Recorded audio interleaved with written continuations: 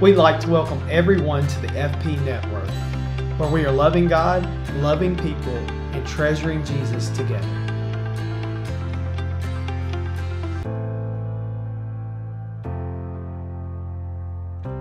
Paul's second letter to the church at Corinth, the New International Version, chapter 1.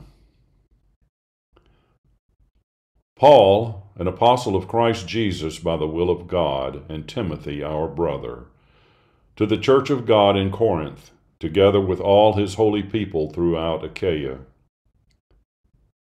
Grace and peace to you from God our Father and the Lord Jesus Christ. Praise be to the God and Father of our Lord Jesus Christ, the Father of compassion and the God of all comfort, who comforts us in all our troubles, so that we can comfort those in any trouble with the comfort we ourselves received from God. For just as we share abundantly in the sufferings of Christ, so also our comfort abounds through Christ. If we are distressed, it is for your comfort and salvation. If we are comforted, it is for your comfort, which produces in you patient endurance of the same sufferings we suffer. And our hope for you is firm, because we know that just as you share in our sufferings, so also you share in our comfort. We do not want you to be uninformed, brothers and sisters, about the troubles we experienced in the province of Asia.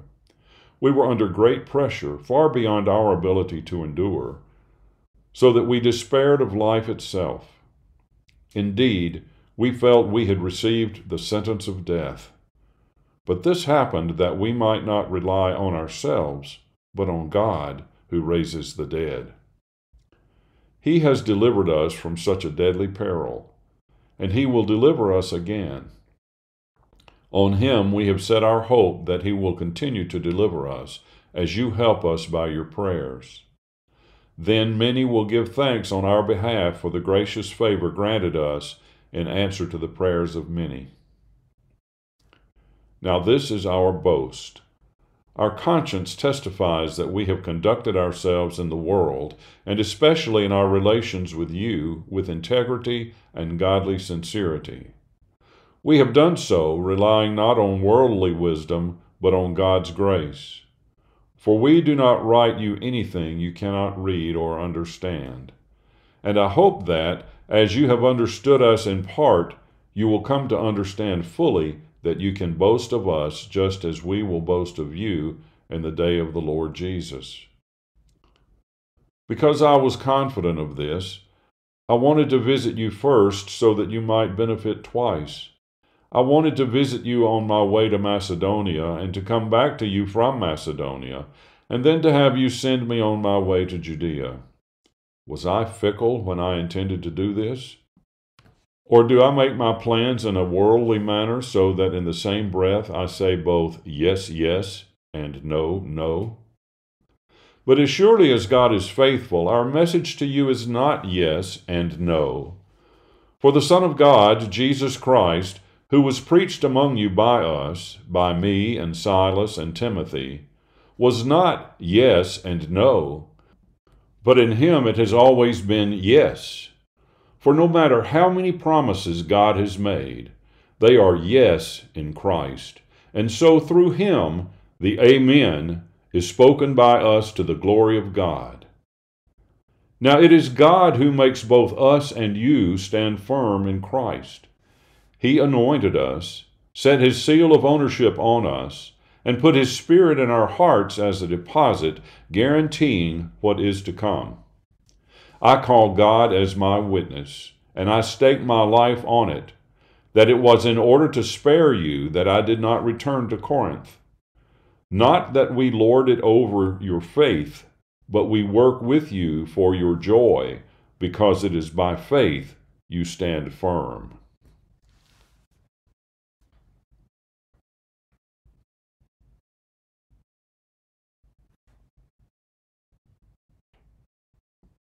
Chapter 2. So I made up my mind that I would not make another painful visit to you. For if I grieve you, Who is left to make me glad but you whom I have grieved? I wrote as I did, so that when I came, I would not be distressed by those who should have made me rejoice. I had confidence in all of you that you would all share my joy.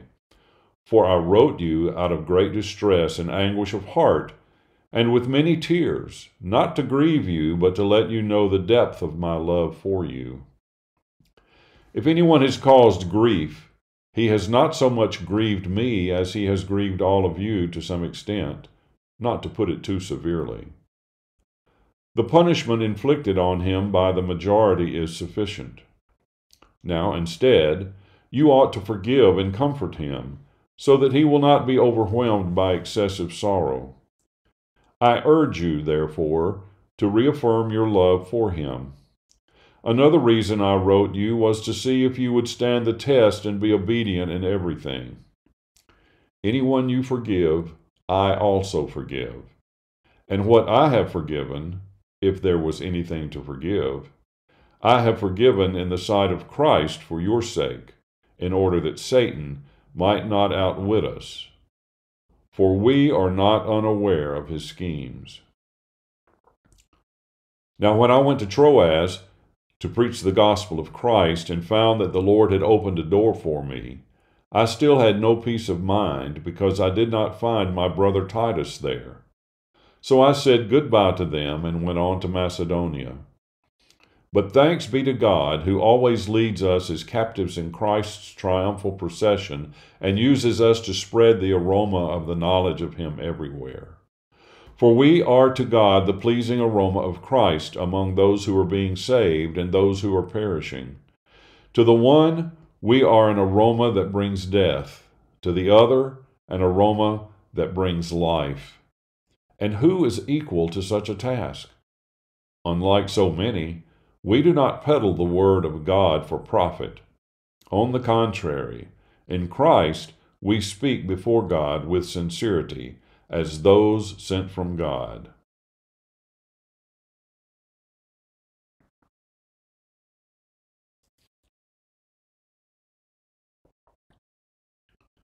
Chapter 3. Are we beginning to commend ourselves again? Or do we need, like some people, letters of recommendation to you or from you? You yourselves are our letter, written on our hearts, known and read by everyone. You show that you are a letter from Christ, the result of our ministry, written not with ink, but with the Spirit of the living God, not on tablets of stone, but on tablets of human hearts. Such confidence we have through Christ before God. Not that we are competent in ourselves to claim anything for ourselves, but our competence comes from God. He has made us competent as ministers of a new covenant, not of the letter, but of the Spirit, for the letter kills, but the Spirit gives life. Now, if the ministry that brought death, which was engraved in letters on stone, came with glory, so that the Israelites could not look steadily at the face of Moses because of its glory, transitory though it was, will not the ministry of the Spirit be even more glorious? If the ministry that brought condemnation was glorious, how much more glorious is the ministry that brings righteousness? For what was glorious has no glory now in comparison with the surpassing glory. And if what was transitory came with glory, how much greater is the glory of that which lasts? Therefore, since we have such a hope, we are very bold. We are not like Moses, who would put a veil over his face to prevent the Israelites from seeing the end of what was passing away. But their minds were made dull, for to this day the same veil remains when the Old Covenant is read. It has not been removed, because only in Christ is it taken away. Even to this day, when Moses is read, a veil covers their hearts. But whenever anyone turns to the Lord, the veil is taken away. Now the Lord is the Spirit, and where the Spirit of the Lord is, there is freedom. And we all, who with unveiled faces contemplate the Lord's glory, are being transformed into his image with ever-increasing glory, which comes from the Lord, who is the Spirit.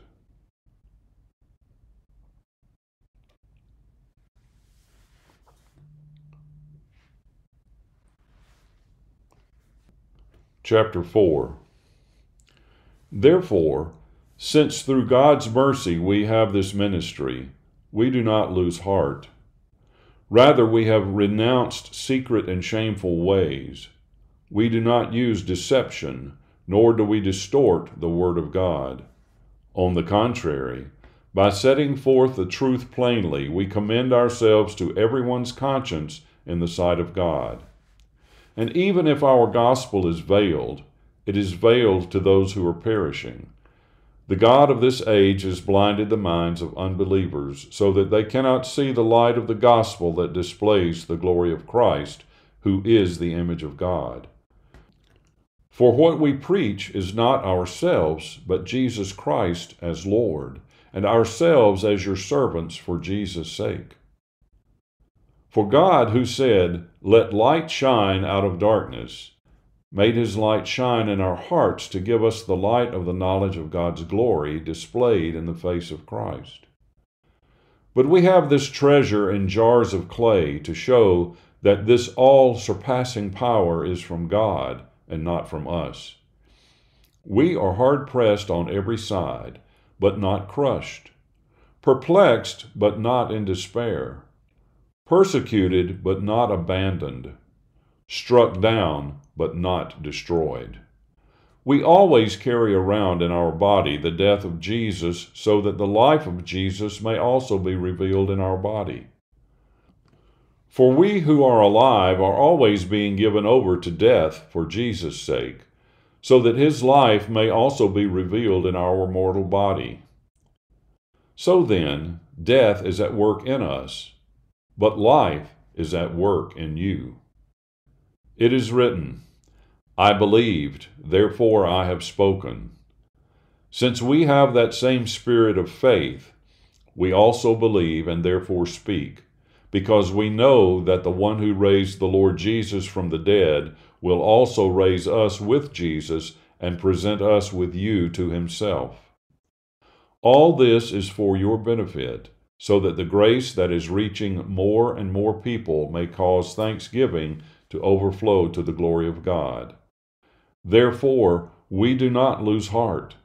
Though outwardly we are wasting away, yet inwardly we are being renewed day by day.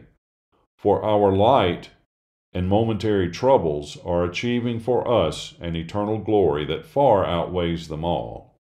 So we fix our eyes not on what is seen, but on what is unseen, since what is seen is temporary, but what is unseen is eternal.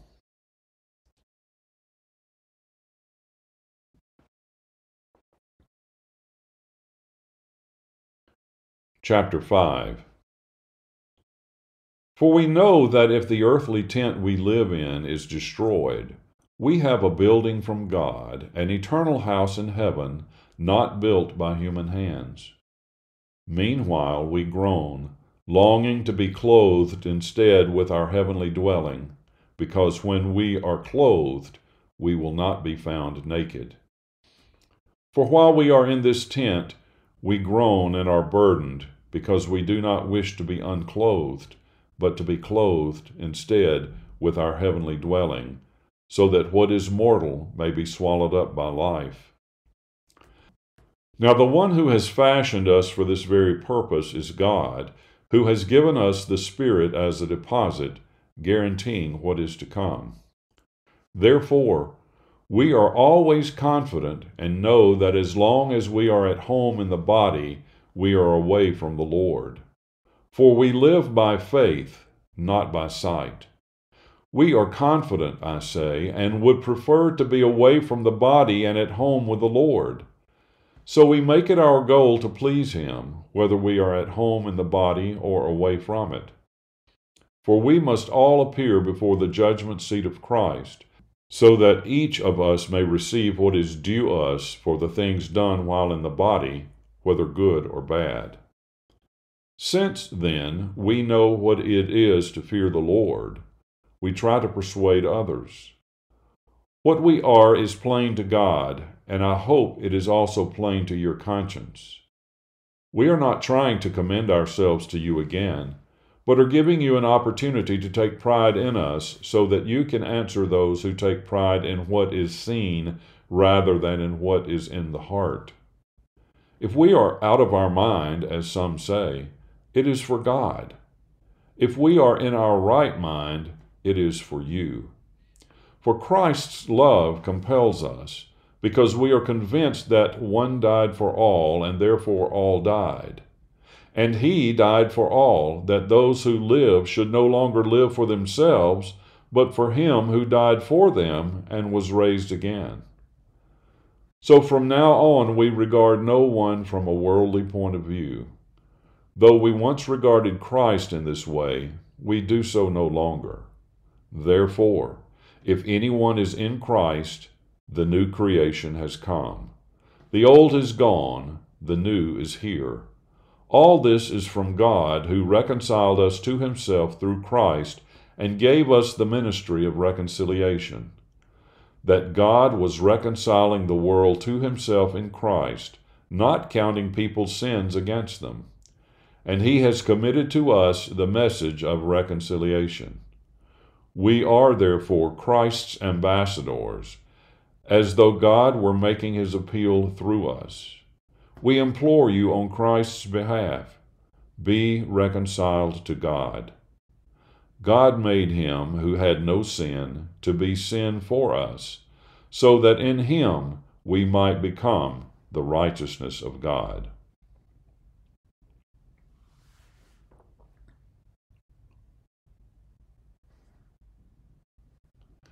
Chapter 6.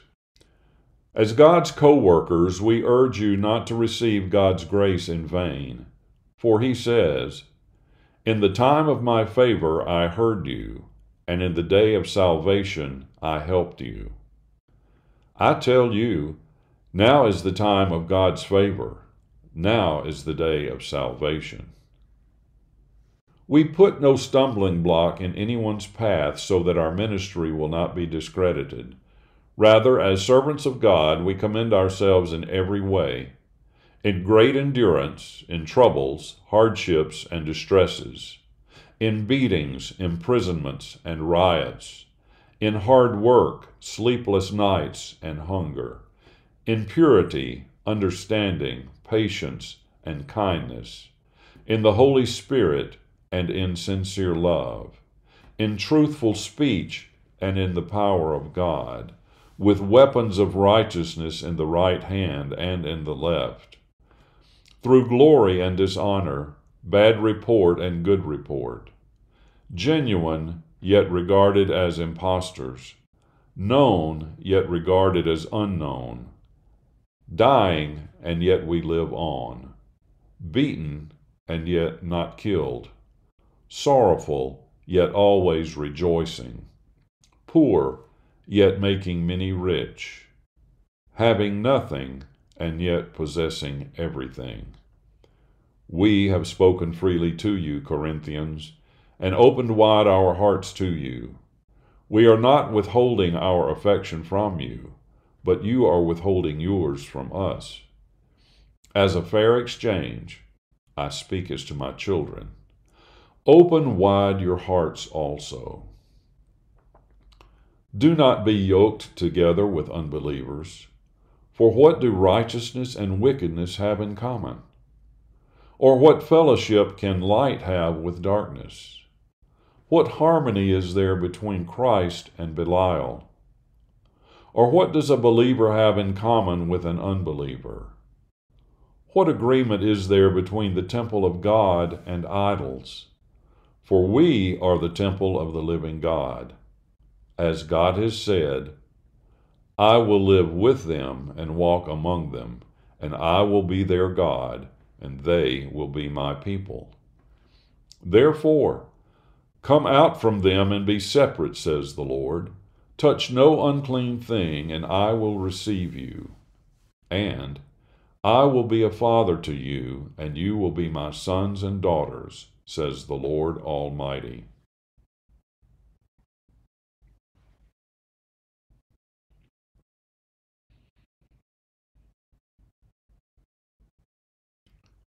Chapter 7.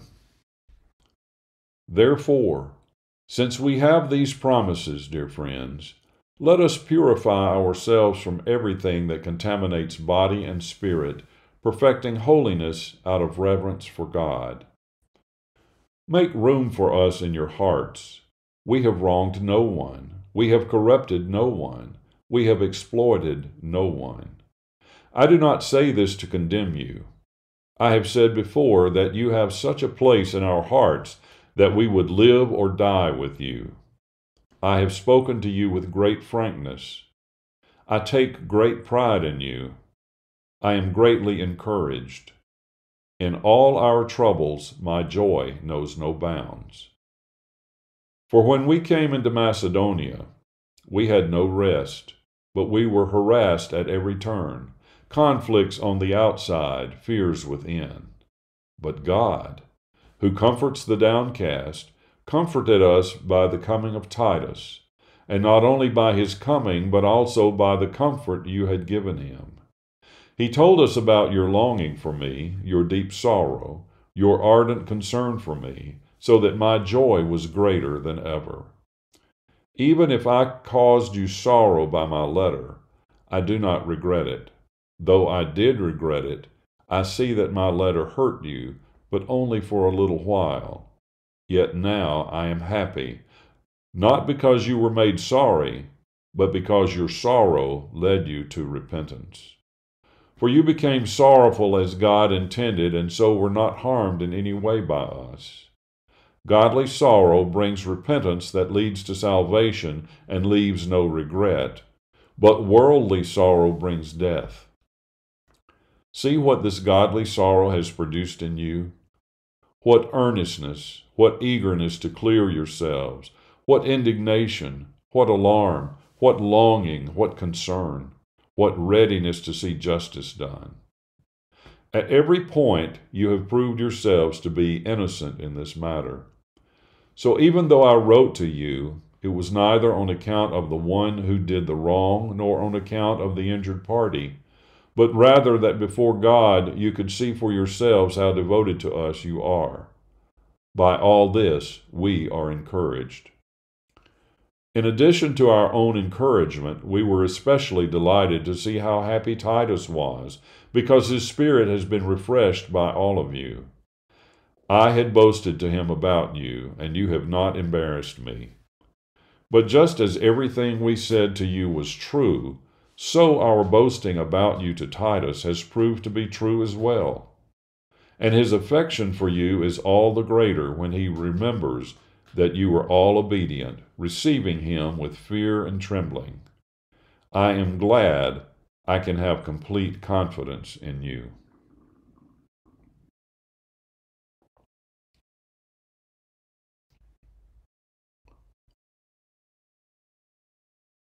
Chapter 8. And now, brothers and sisters, we want you to know about the grace that God has given the Macedonian churches. In the midst of a very severe trial, their overflowing joy and their extreme poverty welled up in rich generosity. For I testify that they gave as much as they were able, and even beyond their ability. Entirely on their own, they urgently pleaded with us for the privilege of sharing in this service to the Lord's people. And they exceeded our expectations.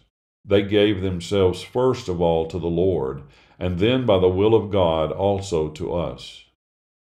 So we urged Titus, just as he had earlier made a beginning, to bring also to completion this act of grace on your part. But since you excel in everything, in faith, in speech, in knowledge, in complete earnestness, and in the love we have kindled in you, see that you also excel in this grace of giving. I am not commanding you, But I want to test the sincerity of your love by comparing it with the earnestness of others.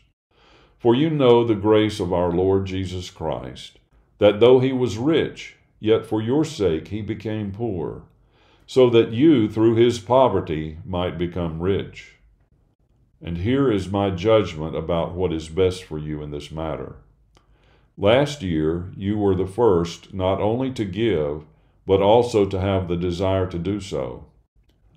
Now finish the work so that your eager willingness to do it may be matched by your completion of it according to your means. For if the willingness is there, the gift is acceptable according to what one has, not according to what one does not have. Our desire is not that others might be relieved while you are hard pressed, but that there might be equality. At the present time your plenty will supply what they need, so that in turn their plenty will supply what you need. The goal is equality, as it is written, "The one who gathered much did not have too much, and the one who gathered little did not have too little." Thanks be to God, who put into the heart of Titus the same concern I have for you. For Titus not only welcomed our appeal, but he is coming to you with much enthusiasm and on his own initiative. And we are sending along with him the brother who is praised by all the churches for his service to the gospel. What is more, he was chosen by the churches to accompany us as we carry the offering, which we administer in order to honor the Lord himself and to show our eagerness to help. We want to avoid any criticism of the way we administer this liberal gift, for we are taking pains to do what is right, not only in the eyes of the Lord, but also in the eyes of man. In addition, we are sending with them our brother who has often proved to us in many ways that he is zealous, and now even more so because of his great confidence in you. As for Titus, he is my partner and co-worker among you. As for our brothers, they are representatives of the churches and an honor to Christ. Therefore, show these men the proof of your love and the reason for our pride in you, so that the churches can see it.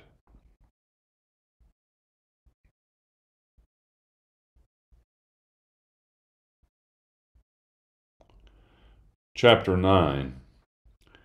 There is no need for me to write to you about this service to the Lord's people, for I know your eagerness to help, and I have been boasting about it to the Macedonians, telling them that since last year you and Achaia were ready to give, and your enthusiasm has stirred most of them to action.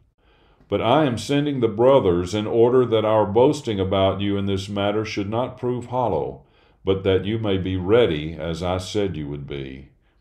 For if any Macedonians come with me and find you unprepared, we, not to say anything about you, would be ashamed of having been so confident. So I thought it necessary to urge the brothers to visit you in advance and finish the arrangements for the generous gift you had promised. Then it will be ready as a generous gift, not as one grudgingly given. Remember this: whoever sows sparingly will also reap sparingly, and whoever sows generously will also reap generously. Each of you should give what you have decided in your heart to give, not reluctantly or under compulsion, for God loves a cheerful giver. And God is able to bless you abundantly, so that in all things, at all times, having all that you need, you will abound in every good work. As it is written, "They have freely scattered their gifts to the poor, their righteousness endures forever." Now he who supplies seed to the sower and bread for food will also supply and increase your store of seed and will enlarge the harvest of your righteousness. You will be enriched in every way so that you can be generous on every occasion, and through us your generosity will result in thanksgiving to God. This service that you perform is not only supplying the needs of the Lord's people, but is also overflowing in many expressions of thanks to God. Because of the service by which you have proved yourselves, others will praise God for the obedience that accompanies your confession of the gospel of Christ, and for your generosity in sharing with them and with everyone else. And in their prayers for you, their hearts will go out to you, because of the surpassing grace God has given you. Thanks be to God for his indescribable gift.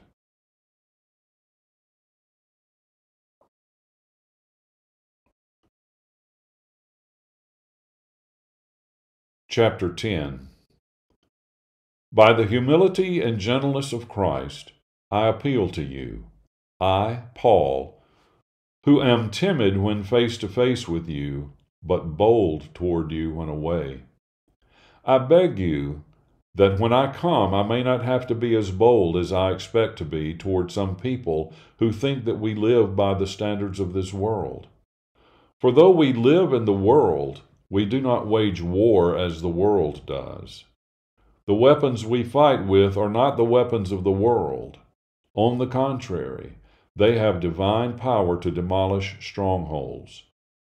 We demolish arguments and every pretension that sets itself up against the knowledge of God, and we take captive every thought to make it obedient to Christ. And we will be ready to punish every act of disobedience once your obedience is complete. You are judging by appearances. If anyone is confident that they belong to Christ, they should consider again that we belong to Christ just as much as they do.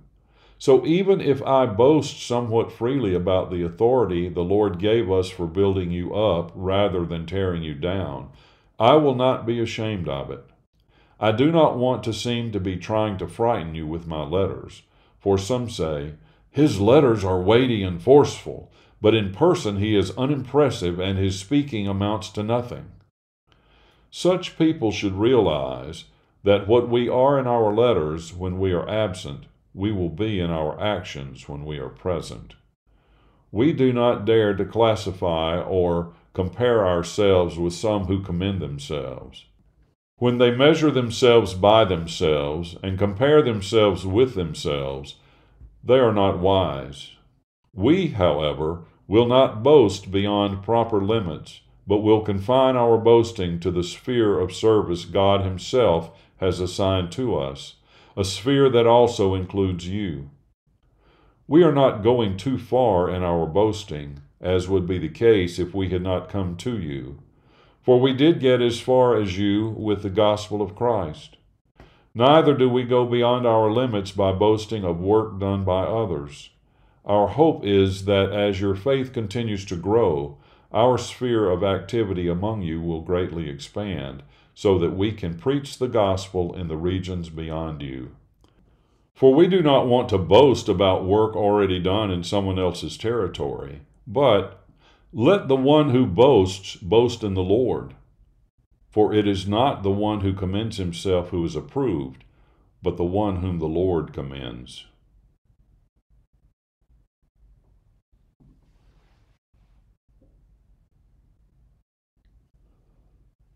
Chapter 11. I hope you will put up with me and a little foolishness. Yes, please put up with me. I am jealous for you with a godly jealousy. I promised you to one husband, to Christ, so that I might present you as a pure virgin to him. But I am afraid that just as Eve was deceived by the serpent's cunning, your minds may somehow be led astray from your sincere and pure devotion to Christ. For if someone comes to you and preaches a Jesus other than the Jesus we preached, or if you receive a different spirit from the spirit you received, or a different gospel from the one you accepted, you put up with it easily enough. I do not think I am in the least inferior to those super apostles. I may indeed be untrained as a speaker, but I do have knowledge. We have made this perfectly clear to you in every way. Was it a sin for me to lower myself in order to elevate you by preaching the gospel of God to you free of charge? I robbed other churches by receiving support from them so as to serve you. And when I was with you and needed something, I was not a burden to anyone, for the brothers who came from Macedonia supplied what I needed. I have kept myself from being a burden to you in any way, and will continue to do so. As surely as the truth of Christ is in me, nobody in the regions of Achaia will stop this boasting of mine. Why? Because I do not love you? God knows I do. And I will keep on doing what I am doing in order to cut the ground from under those who want an opportunity to be considered equal with us in the things they boast about. For such people are false apostles, deceitful workers, masquerading as apostles of Christ. And no wonder, for Satan himself masquerades as an angel of light. It is not surprising, then, if his servants also masquerade as servants of righteousness. Their end will be what their actions deserve. I repeat, let no one take me for a fool, but if you do, then tolerate me just as you would a fool, so that I may do a little boasting. In this self-confident boasting I am not talking as the Lord would, but as a fool. Since many are boasting in the way the world does, I too will boast. You gladly put up with fools, since you are so wise. In fact, you even put up with anyone who enslaves you or exploits you or takes advantage of you or puts on airs or slaps you in the face. To my shame, I admit that we were too weak for that. Whatever anyone else dares to boast about, I am speaking as a fool, I also dare to boast about. Are they Hebrews? So am I. Are they Israelites? So am I. Are they Abraham's descendants? So am I. Are they servants of Christ? I am out of my mind to talk like this. I am more. I have worked much harder, been in prison more frequently, been flogged more severely, and been exposed to death again and again. 5 times I received from the Jews the 40 lashes minus 1. 3 times I was beaten with rods. Once I was pelted with stones. 3 times I was shipwrecked. I spent a night and a day in the open sea. I have been constantly on the move. I have been in danger from rivers, in danger from bandits, in danger from my fellow Jews, in danger from Gentiles, in danger in the city, in danger in the country, in danger at sea, and in danger from false believers. I have labored and toiled and have often gone without sleep. I have known hunger and thirst and have often gone without food. I have been cold and naked. Besides everything else, I face daily the pressure of my concern for all the churches. Who is weak? And I do not feel weak. Who is led into sin? And I do not inwardly burn. If I must boast, I will boast of the things that show my weakness. The God and Father of the Lord Jesus, who is to be praised forever, knows that I am not lying. In Damascus, the governor under King Aretas had the city of Damascus guarded in order to arrest me. But I was lowered in a basket from a window in the wall and slipped through his hands.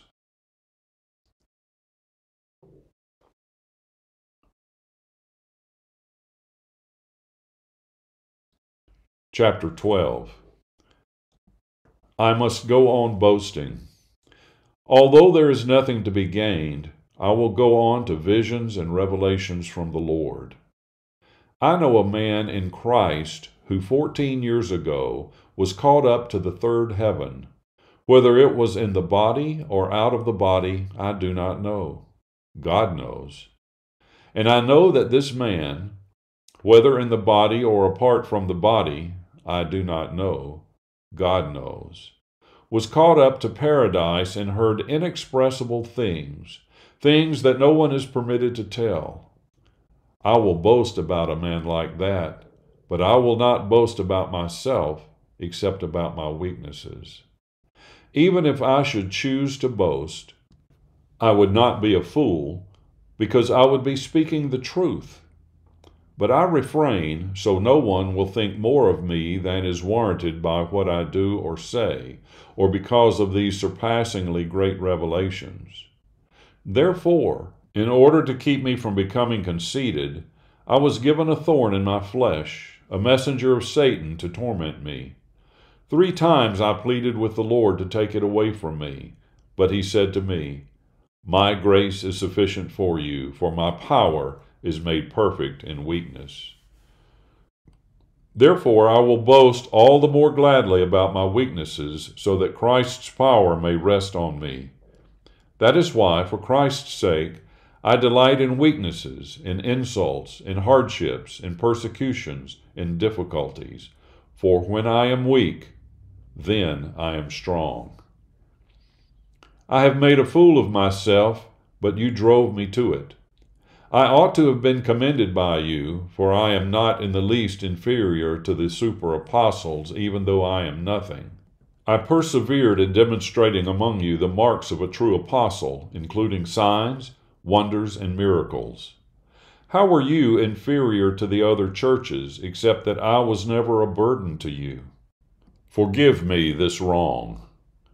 Now I am ready to visit you for the 3rd time, and I will not be a burden to you, because what I want is not your possessions, but you.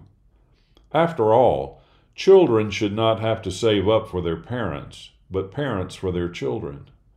So I will very gladly spend for you everything I have and expend myself as well. If I love you more, will you love me less? Be that as it may, I have not been a burden to you. Yet, crafty fellow that I am, I caught you by trickery. Did I exploit you through any of the men I sent to you? I urged Titus to go to you, and I sent our brother with him. Titus did not exploit you, did he? Did we not walk in the same footsteps by the same Spirit? Have you been thinking all along that we have been defending ourselves to you? We have been speaking in the sight of God as those in Christ, and everything we do, dear friends, is for your strengthening. For I am afraid that when I come, I may not find you as I want you to be, and you may not find me as you want me to be. I fear that there may be discord, jealousy, fits of rage, selfish ambition, slander, gossip, arrogance, and disorder. I am afraid that when I come again, my God will humble me before you, and I will be grieved over many who have sinned earlier and have not repented of the impurity, sexual sin, and debauchery in which they have indulged.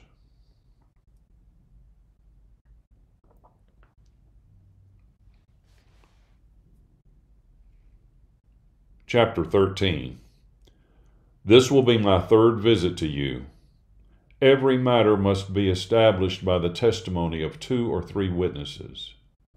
I already gave you a warning when I was with you the 2nd time. I now repeat it while absent. On my return, I will not spare those who sinned earlier or any of the others, since you are demanding proof that Christ is speaking through me. He is not weak in dealing with you, but is powerful among you. For to be sure, he was crucified in weakness, yet he lives by God's power. Likewise, we are weak in him, yet by God's power we will live with him in our dealing with you. Examine yourselves to see whether you are in the faith. Test yourselves. Do you not realize that Christ Jesus is in you, unless, of course, you fail the test? And I trust that you will discover that we have not failed the test. Now we pray to God that you will not do anything wrong, not so that people will see that we have stood the test, but so that you will do what is right, even though we may seem to have failed. For we cannot do anything against the truth, but only for the truth. We are glad whenever we are weak, but you are strong. And our prayer is that you may be fully restored. This is why I write these things when I am absent, that when I come I may not have to be harsh in my use of authority, the authority the Lord gave me for building you up, not for tearing you down. Finally, brothers and sisters, rejoice. Strive for full restoration. Encourage one another. Be of one mind. Live in peace, and the God of love and peace will be with you. Greet one another with a holy kiss. All God's people here send their greetings. May the grace of the Lord Jesus Christ and the love of God and the fellowship of the Holy Spirit be with you all.